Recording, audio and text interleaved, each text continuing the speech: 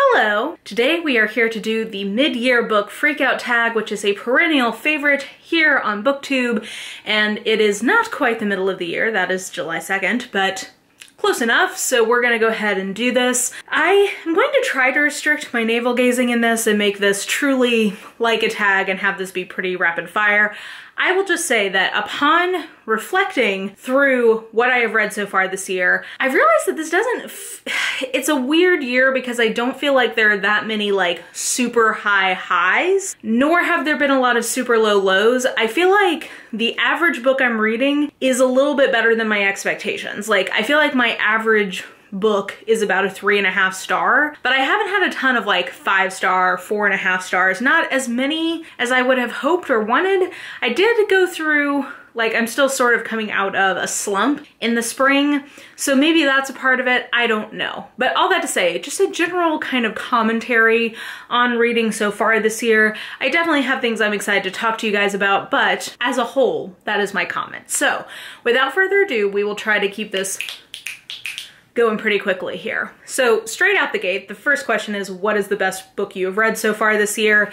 My actual answer to that is this book, but because it's going to be my answer to the next question, I will say my second best book that I've read this year is The Fire Next Time by James Baldwin. It made me weep, and it's a classic of nonfiction for a reason, especially the letter to his nephew just like destroyed me in the best possible way. Highly recommend. It's very short. Not, I was gonna say very easy to get through. It is in the sense of it's not difficult language, it's not dense prose. The thoughts in it are pretty thought-provoking, but it is not a overly difficult piece of literature to read other than the kind of content and emotional components, and it deeply affected me and I really loved it. Then the second question is, what's the best sequel you've read? And that by definition, the fifth book in a 5-book series is a sequel. So Percy Jackson and the Last Olympian, this is my favorite book I've read so far this year. It is such an appropriate ending to that original 5-book series. The fact that it's called The Last Olympian and thematically what that means kills me. I loved the plot, I loved the character, I loved everything about this book. And I can't really tell you much about it because it is the last book in a series, but this is my favorite book so far this year.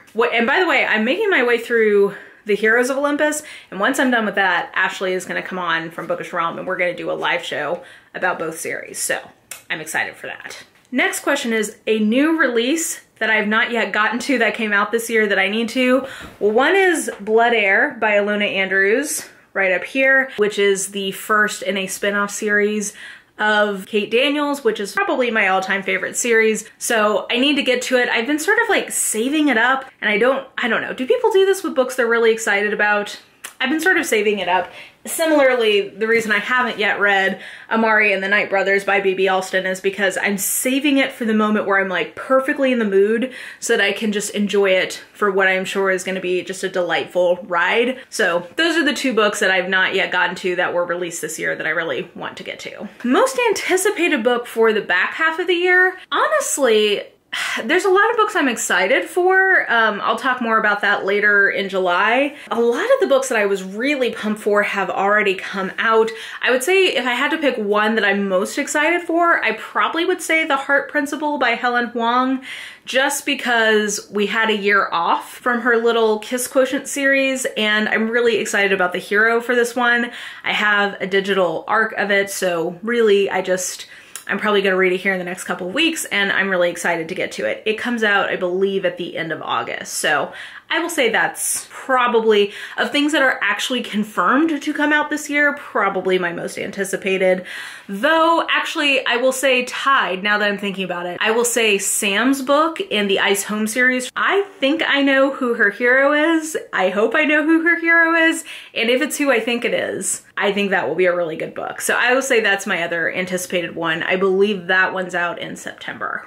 Biggest disappointment of the year, I'm gonna say generally the Lord Peter Wimsey series from Dorothy L. Sayers. Guys, I was expecting this to be like some yummy, delicious mystery candy for me this year that I was just gonna get to just savor and enjoy with y'all, and that is not how it turned out. I guess I'll say Whose Body, because that has been the most disappointing of them so far, but I'm gonna DNF that series.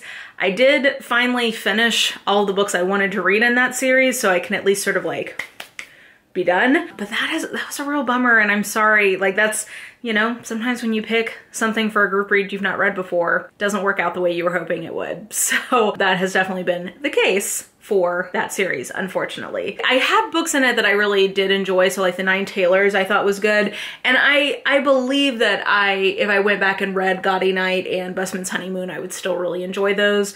But yeah, just not as good as I was hoping, sadly. Biggest surprise, I'm gonna say two. I'm gonna say Dead Dead Girls by Nekesa Afia, just because I was expecting it to be somewhat of a cozy historical mystery, and it actually ended up being a pretty hard-hitting serial killer thriller set in 1920s Harlem. Really recommend. I thought it was a very strong debut, but it just wasn't the kind of book that I thought it was gonna be. And then The Tenant of Wildfell Hall by Anne Bronte.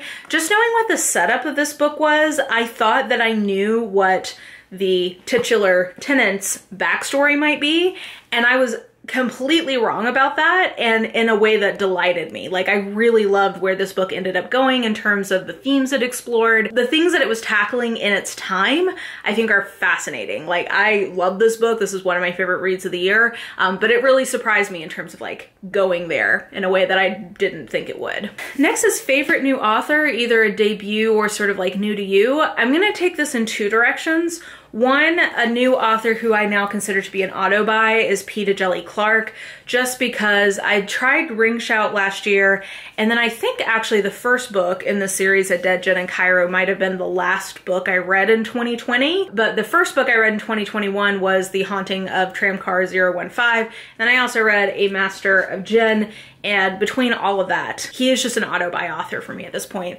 I love his world building, his storytelling. It's all just really, really wonderful, dense, imaginative, fun, thematically rich, great characters. I just really love what he does. So I would say he's my new auto-buy author.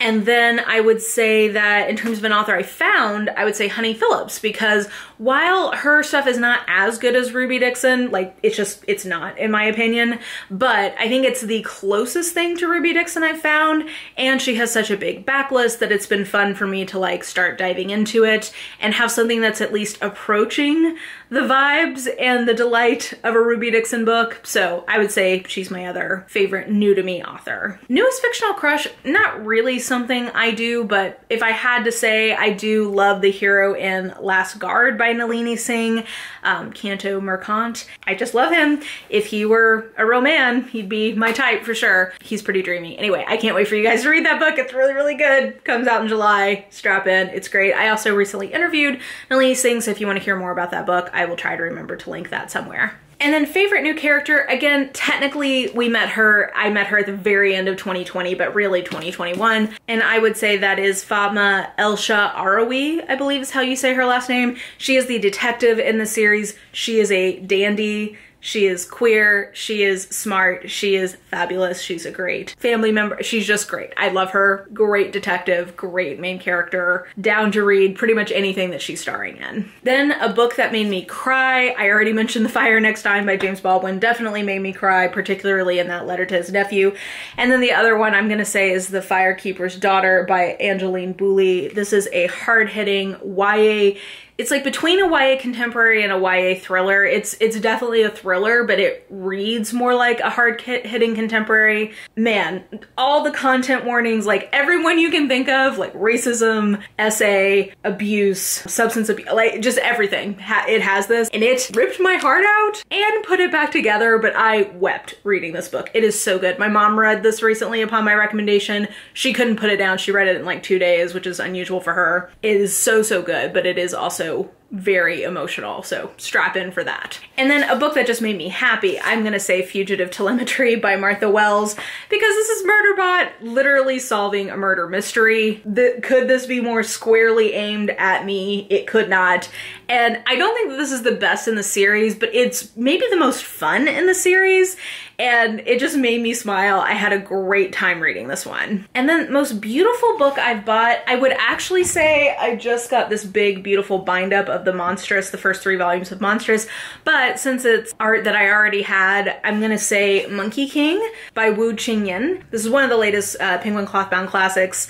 designed by Coralie Bickford Smith, and I just love the color story in this one, as well as like that wave pattern that's obviously inspired by the source material. So I'm gonna say this is the most beautiful one that I got. And then in terms of things I need to read, well, in terms of my 21 books that I want to read in 2021, I'm actually doing pretty well on that, because I'm now done with all the Dorothy L. Sayers stuff. I also read both of the Robin Hobb books on that list, and I think I read one other one, but I do want to keep making progress on that. So for instance, I want to finish off Heartstone's trilogy from L. Catherine White, so I want to read both of those. I want to finish up the Scythe trilogy from Neil Shusterman. I still have, I'd say, probably 9 books left on that list that I want to finish up this year. So I want to do that. Now that I'm done with the Dorothy L. Sayers project, I have some more sort of like mood reading room for classics. So I have read a few classics. You've already heard me talk about a couple of them so far this year, but I want to focus more on that for the rest of the year and make my way through my classics TBR for the year, because I'm really hoping I can read a lot of those. So fingers crossed that like I can get some energy and mojo around that going. And then I also want to focus more on my Nora Roberts reading project, reading Roberts, in particular year 1, and this has Irish Thoroughbred in it for reasons that you guys will be hearing about very soon, these two in particular, but I'm also looking to read a lot of Nora Roberts for the rest of the year, at least I'm hoping to. So between that and then the arcs that I still need to read, not as many, but I do still have a few that I'm hoping to get to, that will be a pretty full reading list. So that is my mid-year freakout tag. I think I kept that moving pretty snappy, so good job me. Let me know how your reading has gone so far this year. Let me know that in the comments below. And yeah, I think that that will do it for me. So if you enjoyed this video, please like, subscribe, follow me on the social medias if you're so inclined. I have all that information listed in the description box below, including merch, by the way. I just put up some merch for the first time, so check that out if you are interested.